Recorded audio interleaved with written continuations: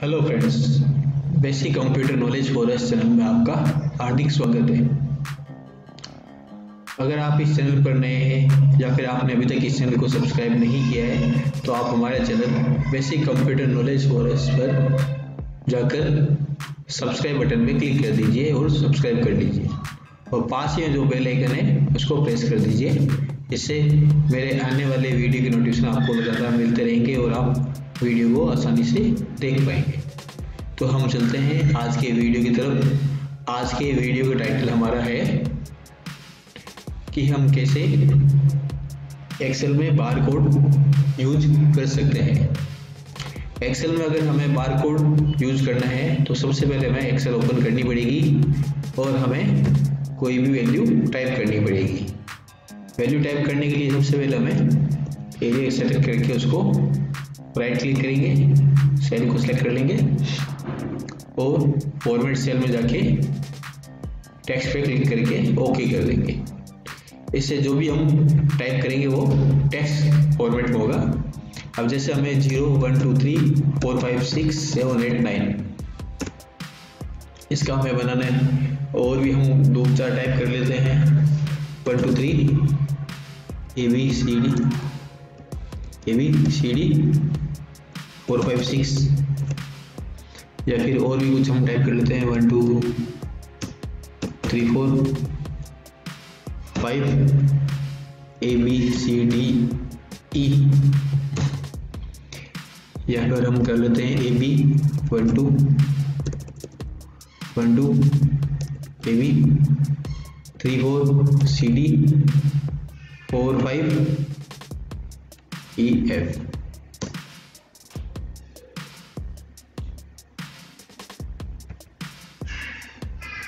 कुछ भी टाइप कर लेंगे, 10 डिजिट में लेते हैं सब कुछ। ठीक है, ये हमारा डेटा है, नॉर्मल हमने वैल्यू ली है, इसको हमें कोड फॉर्म में टाइप करना है। तो बार कोड में कन्वर्ट करने के लिए हमें सबसे पहले एक फॉर्मूला टाइप करना पड़ेगा, इक्वल फिर डबल इन्वर्टेड कोमा फिर ब्रैकेट स्टार्ट फिर वापस डबल इन्वर्टेड कोमा फिर एम्परसेंड, फिर जो वैल्यू हमें बारकोड में कन्वर्ट करनी है वो, फिर वापस एम्परसेंड फिर डबल इन्वर्टेड कोमा ब्रैकेट को बंद करेंगे फिर डबल इन्वर्टेड कोमा फिर एंटर कर देंगे। तो जो वैल्यू होगी वो हमारे सामने हो जाएगी। इसको हम पकड़ के खींच लेंगे या कॉपी पेस्ट जो भी होगा वो कर लेंगे या इंडिविजुअल फॉर्मूला हम लगा सकते हैं। तो ये जो वैल्यू आएगी वो फॉर्मूले में आएगी। अब हमें इसे बारकोड में कन्वर्ट करना पड़ेगा। बारकोड में कन्वर्ट करने के लिए कुछ नहीं दोस्तों, आपको यहाँ पर जाना है और यहाँ पर लिखना है ID ऑटोमेशन। ये देखिए ID ऑटोमेशन एक फॉन्ट है, ID automation HC39M free version. जैसे ही आप इस पर क्लिक करेंगे तो ये जो है ID फॉर्म में आपको शो होगा। जो आपने वैल्यू इंसर्ट की है वो बारकोड में कन्वर्ट हो जाएगी। आप इसको बारकोड में यूज कर सकते हैं। सिंपल तरीका है, जो वैल्यू है उसको बारकोड में कन्वर्ट कर दें। अब आप कहते हैं कि जैसे ये ID ऑटोमेशन जो है वो आप डाउनलोड कहाँ से करेंगे। ID ऑटोमेशन डाउनलोड करने के लिए एक साइट है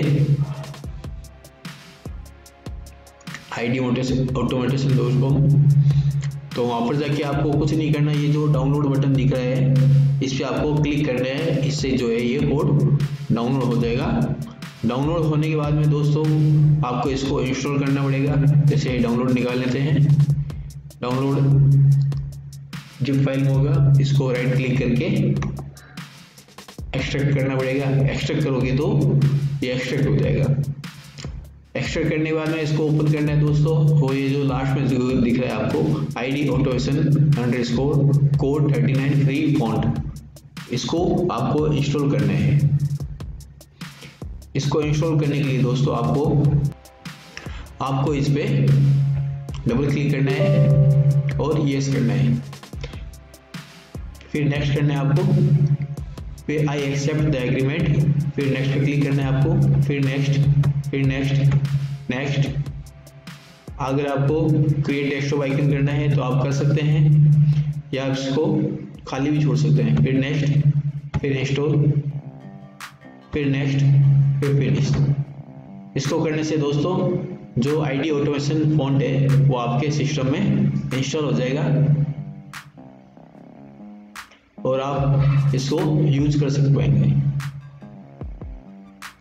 तो उम्मीद है दोस्तों आपको वीडियो पसंद में आया होगा, और इसका जो लिंक है आईडी ऑटोमेशन का, इसका मैं डिस्क्रिप्शन बॉक्स में इसको डाल दूंगा, जहां से आप सीधा क्लिक करके उसको डाउनलोड कर पाएंगे। तो उम्मीद है दोस्तों आपको अच्छे से वीडियो समझ में आया होगा। अगर आपको वीडियो पसंद आया तो आप इसे लाइक कर सकते हैं, और आपने अभी तक चैनल को सब्सक्राइब नहीं किया तो आप चैनल पर जाइए और सब्सक्राइब बटन दबा के इसको सब्सक्राइब कर लीजिए। पास में जो बेल आइकन है उसको प्रेस करके मेरे आने वाले वीडियो के नोटिफिकेशन आप देख पाएंगे। तो मिलते हैं नेक्स्ट वीडियो में। आज के लिए इतना ही। धन्यवाद दोस्तों।